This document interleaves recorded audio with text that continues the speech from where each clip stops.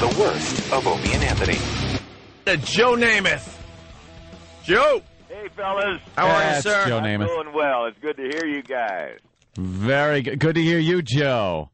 Wow, look at that voice. You got that voice, Joe. He's got that voice. You know it's Joe Nameth. Yep. Oh, me. Yeah. You got a book out? I do. I did a book with a Rugged Land publisher called Nameth, and I was influenced certainly by the couple of books that they had already done with Brett Favre and Walter Payton. I just liked the quality of the books, and then Rugged Land seemed like a good team to work with, and right now they are, and we're having a good run. The book's finished, and we're very proud of it. It kind of feels like it's got like a textbook feel to it, which it's all got pretty cool paper. It's not like that dry, awful paper. I like the feel of a lot of photos.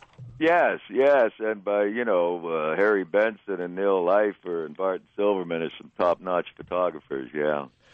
Now, how about the girls? Are there any talk about the girls in here? Because that's, the legendary Joe Namath. We would love to know about the girls. Well, I've talked about most things that were pertinent that I could share with the reader. This is basically a book to be shared with the family, and the DVD that's added to it by NFL Films is a very fine DVD. I've worked on 4 books now. I had help with Dick Schaap and Bob Oates Jr. on 3 of them. This one was different, certainly, and it was more difficult and took longer to get done. But I enjoyed the process. Now, Joe, I got to ask you, in this book, does it include probably the pinnacle of your career, playing catch with young Bobby Brady on the Brady Bunch? Yeah, old Bobby tried to fool me that time. I remember that. You didn't have to be such a nice guy and go over their house. For God's sake, the guy's lying that he knows you. Yeah, we caught him, though, see? We taught him a lesson. Said he was sick. And then Joe, being nice, goes over and sees this sick boy. Yeah. And it turns out that his father was sick. Yeah. And you didn't walk into your trailer and have to throw Mr. Brady out, did you? Yeah, I'm sure Mr. Brady really took a liking to you. That's pretty amazing. The Brady Bunch had such a following to this day. Like of course. People will say, hey, I remember the Brady Bunch you did. And that's it's the kick. Go out for a pet. You should have drilled one right into his head. Hey, they put him in a harness and raised him about 30 feet over the stage and then crossed the stage with him up there 30 feet. He crossed. I wouldn't have gotten up there. No. He went above and beyond the Call of Duty, I thought. Very, very memorable episode. You're right up there with Davy Jones. Hey, are you disgusted at all with a lot of the players today? Are they? Maybe it's just perception. The media covers it different. Are they really as arrogant and awful as they seem? They seem a little bit different back 30 years ago. Well, it certainly was different, but guys, things have been changing for a good while now. We're not seeing anything new that hasn't existed since the 80s. The NFL has done a pretty good job in policing the players' behavior out there and trying to keep it focused on the game. But you have show business more in the game today than ever before. I personally don't like that they're policing all that. I love all the showboating. It makes it so exciting, all the crap they're doing in the end zone and stuff. Right, but some of it is certainly out of place. Any kind of taunting deals and premeditated stuff. We are a team out on the field, but when the individual stuff starts taking center stage, I know it's good for home entertainment, but for teamwork and the rest of the group, they don't really care for that. Yeah, but they take care of their own. I mean, if you're showboating too much, you're going to pay down the road. Of course. But this has been going on. I remember when Billy White Shoes Johnson started doing the dancing, man, and that was all right. There were a lot of guys, doing some things in nice ways, but then it got ugly. It got mean. It kind of got, out of line, and then it's really reach. Guys start reaching. Whenever they're planning and plotting what they're going to do for a game rather than play, they're not quite focused. Yeah, when you're doing a 5-step dance routine in the end zone, it really is kind of uncomfortable to watch. Or pull out a cell phone, Oh, didn't he? He grabbed the cell phone behind the... Yeah. That really is pompous. Yeah. Hey, Bring props. Joe, I got a memory of you. I used to be a caddy at the Huntington Crescent Club, and I was maybe 14 or 15 at the time, and you came to play a round of golf. This goes back a few years. and you were out there, and every single female member followed you around that day. You didn't even know they were following you around because they were hiding in the bushes and behind trees and stuff. Joe was hiding in the bushes later that evening. But it was unbelievable how many women were following you around just as you played one round of golf at the Huntington Crescent Club back in the day. Why didn't you tell me? I was I was a nobody. Joe was it was Broadway Joe, man. You were quite the showman back then, you know. But when you mention caddying, you bring back some memories too, because I did that for about 6 years and loved it. Yeah, it was one of my. It was probably my favorite job. I guarantee. Yeah, that was good. I have one complaint though. You know, you could have picked any broad on the sideline, and you went after Susie there. Well, the famous clip. I mean, she's not a looker, Joe. I gotta be the one to tell you. You could have any broad in America, and you picked her. I'm sure she's a fine lady, and she does a good job on the sidelines. But I mean, come on, Joe, you let us down. Well, I have apologized, but not because of what you say about her. Beauty's in the eye of the beholder. There you go. To each his own. Hey, did you wake up the next morning and just go, thank God it wasn't Pam Oliver? No, but when I did the next morning, I felt like a real dog, you know, whenever I figured out what had transpired. Oh, no one saw it, bad, Joe. dude. Don't worry about harmless. it. No, it didn't made for barely anyone saw it. Done, you know, it was done, and then it was time to change the pace, man. It happened. I'm sure the joking continues to this day among your circle of friends, though. You guys are bad. You know something, Joe? I have to confront you on this. You made a year of my life miserable when I was in elementary school because of that goddamn fur coat.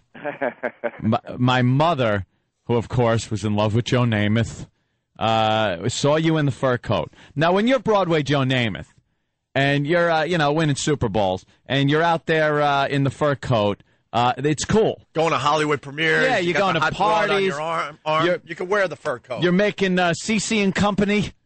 Yeah. You're making movies. Yeah. Yeah, you know, you're CC rider. You're wearing the fur coat. It's cool. My mother went and got a fur coat for me. I don't even know. I think I was in like the 3rd or 4th grade. I got my ass kicked because I was wearing a fur coat like a girl. Well, it might have been that ribbon in your hair, too. You know? Actually, she was such a Joe Namath fan, she sent me in stockings also. Hey, did you wear Brute? Of course I did. I did that even in college. That's why it was so much fun to go to work with them initially. Yeah. And, the folks that were owners of Fabergé were just a terrific group, so I had fun, yeah. Muhammad Ali wore Brute, too, you know, and so did it was something we enjoyed doing, and it was a great company to work with. No high karate back then? No. Hey, Joe, you bring up Muhammad Ali. Were you ever starstruck? Because, I mean, everyone... Oh, yes. Who were you starstruck by? Bob Hope, Gregory Peck, Frank Sinatra. Hacks. Yeah, no. All the biggies. They turned out being guys, you know, that I had admired their work over the years. But, yeah, for the most part, they were those kind of guys. And, you know, when you meet some folks that have accomplished some things, whether it's political or in the arts, it's always fun. Starstruck, man, I never met Roberto Clemente, but I was starstruck with him since I was a little kid. You know, I was a big baseball fan and all. Oh, that's right. You're from the Pittsburgh area. Yes, just outside of Pittsburgh. But I never forget when I first met Gregory Peck, you know, he had that really deep voice. And they introduced me to him. I said, "How do you do, Mr. Peck?" And he says, "Just call me Greg, Joe." I said, "Yes, sir, Mr. Peck." Yeah, exactly. I couldn't get myself to call him Greg. Hey, was there anybody in the NFL that you were scared of? I mean, look, you got hit a lot. Was there anybody that you just wanted nothing to do with hitting you? Yeah, a whole bunch of them, man. You know, they were sick, a lot of those guys. What was tough is like before a game, you know, you're standing beside them for the introductions. And I'll never forget one time standing beside this defensive end. He was sweating. His eyes were red. He's about 6'8", and I just said to myself, "What am I doing here?"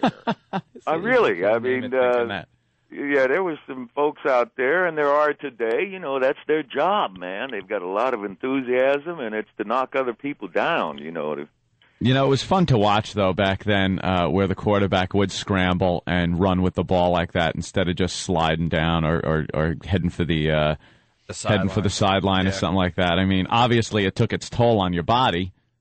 Well, even today, what the NFL has done, and it's not just for quarterbacks, they've altered the rules to prevent some injuries, hopefully so, to the head and to the knees and all, and rules that have helped the offensive linemen, defensive players, help prevent some injuries. The quarterback's a bit of a stretch. I've seen some of the calls recently, and, if you're a defensive player, you can't believe that you get a penalty for that. But if they didn't enforce those penalties, then the teams would lose their best players. The fans wouldn't get the quality of the game. You get 2 or 3 quarterbacks knocked out, man, it's a hard position, and you're just going to have the quality of the game go downhill. So I think it also helps maintain a good play. Hey, Joe, who's the best quarterback in the league right now?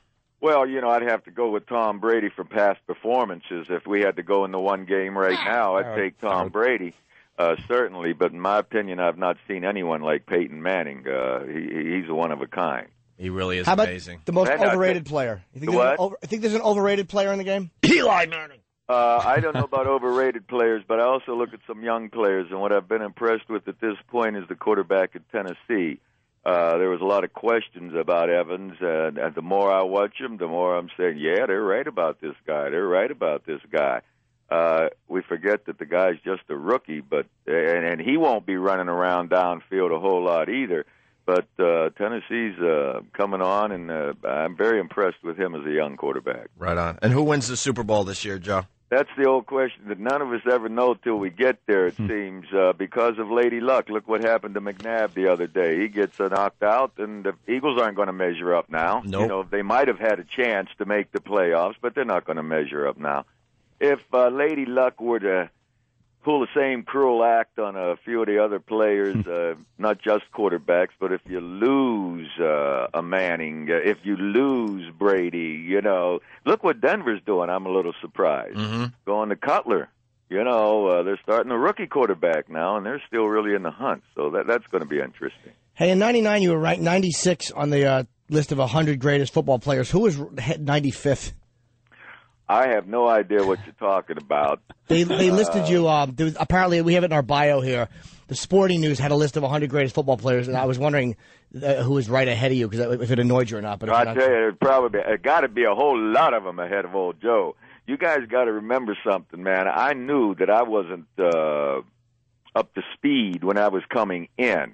And there have been guys that have played many years, like myself, but have been able to perform more consistently over the years. Yeah, you had personality, Joe. Anytime when I hear what Paul Bear Bryant has to say, or Vince Lombardi, or Weeb Eubank, when those pro coaches and your peers have some things to say about you, that's what I listen to. So I'm just glad that things worked out and we won the championship.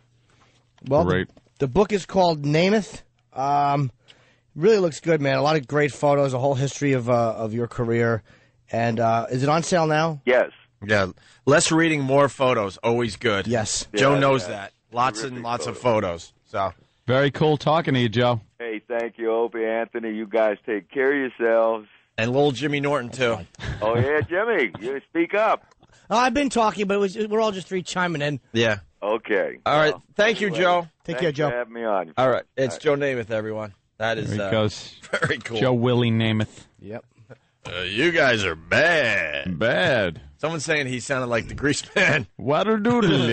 He had that same delivery. Yeah. Oh, wasn't he in Playgirl, too? What spread did he do? Did he do a spread for a magazine like that? I was going to ask you, but I didn't want to sound like a queer if I was wrong. Wow. Yeah, you would have anyway. Wrong, right? Just that you know that. But he did. Didn't he do a spread in one of them? I don't know. Fan? You're not going to get an answer from any of I us. don't know. Why? It's okay to know that. No, it isn't. Oh, was that Burt Reynolds? Oh, Burt was in. Oh, yeah. all right, I'm mixing up my dreamy people. You know that? Ken? Of course he knows it. And you even know that. Stop. What? That Burt Reynolds was in Playgirl? You know that. I don't think Burt Reynolds was in Playgirl. I think it was Cosmo. Cosmo Kramer? But you knew he did a nude spread. He certainly wasn't in Jet. You knew he did a nude spread is what I'm saying, though. Yeah. Maybe it was Cosmo. Yeah. He looked like a bearskin rug. With the leg propped up. I don't know. I saw this very I famous don't remember photo. the pose. No, it's Bert laying on his side, and the leg is propped up, and he has a towel covering what a lot of us call best parts. Ladies! Hey, this is Mark Maron. You're listening to the worst of Opie and Anthony. Opie and Anthony.